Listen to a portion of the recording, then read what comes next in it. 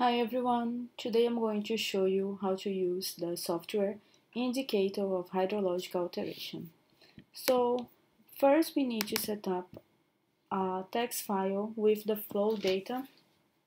The first line should be date, comma, flow, and then you put the day of your first record, the first day to your last day. If you have some gap, you can use -1 to fill this gap. You should never leave a gap without any data. So here is my data, just to show you guys. You should keep in mind that you should have at least 15 years for the pre-impact period and 15 years for the post-impact period. This period could be longer or shorter, but that's the ideal. Okay, now that we have the flow data, we can open the software and set up the working directory. So my working directory is called IHA program. So I click here and then I press OK. You also have to set up the water year definition default.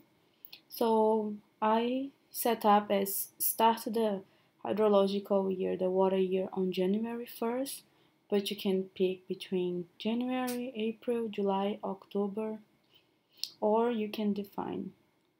So I click OK, and then now we're gonna add the hydrological data. So we click in import data file, and then we press OK.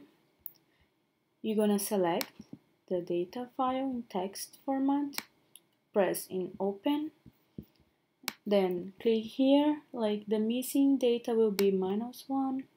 Select the unit you want. I'm gonna select cubic meters per second, but you could also use cubic feet per second. Click OK. It's gonna show you the data here, the one that is not readable because there is a gap. And then you have to save the data by clicking here. You have to create the name of the file. I will put as video. Press OK. And once the hydro data is saved, you can go ahead and create the project. So I click here, start a new project. I will select the database that I want to use. I will use video. And then I can start the analysis. So I click here, new analysis, use the wizard, next. I name the analysis as video. So I can select to analyze as a single period or compare two periods. I will use compare two periods. And here I can control the impact, when the impact occurs. So I will set up as the 90s. As you can see, when I drag here, this part changed too. So my impact will be after the 90s, and it's here. I could choose to analyze until 2016 or until the year 2010. I can, drag this and create my own period as I want. So I click here, next. And then I have the parametric statistics and non-parametric statistics. So the difference is, for the parametric analysis, I'm going to use the mean and the standard deviation. And for non-parametric analysis, I'm going to use the medians and the percentile statistics. So I will use for this analysis the parametric statistics. I will click next. So here is asking me to give a title. I will say video, next, and then save this analysis. After saving it, I have to run the analysis. So I click here, run, and then I give a name for the analysis. So I will say the video.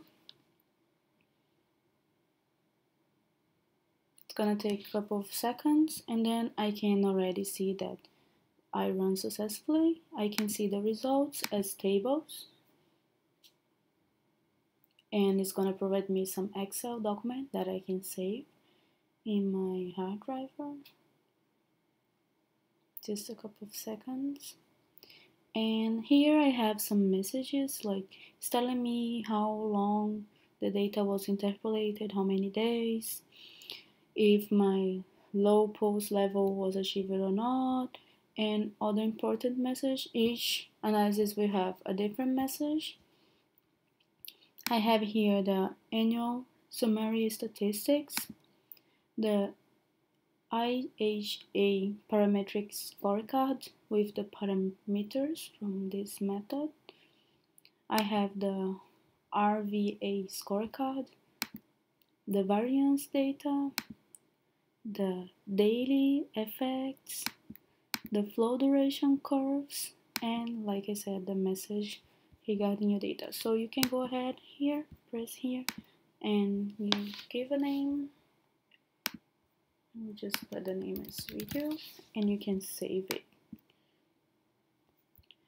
This program also provides you some graphs. So you have here monthly flows, so you can click and it's gonna show you. Oh, it just, oops, sorry. Okay, then you can see here also the minimum flows. You can see here annual data, environmental flow components, flow duration curves. So you can pick by month or just the annual, and it's gonna plot for you. These graphs you can also edit by clicking here. So you can give a new title like flow duration curve. Yeah. So you can also edit the colors of the graphs, and then you can copy them and paste at your file. We also have other graphs like the hydrological alteration. You can show the greatest one, all the factors. You can show the monthly flow, the RVA boundaries. So you can see here the post-impact in red, the pre-impact in green. And as I said, you can also come here and edit the name and add the name of the river if you want. You see. And that's it, guys. At any time you can come back and open again your project. You can create new projects. Thank you so much for your attention. I hope you guys liked this video.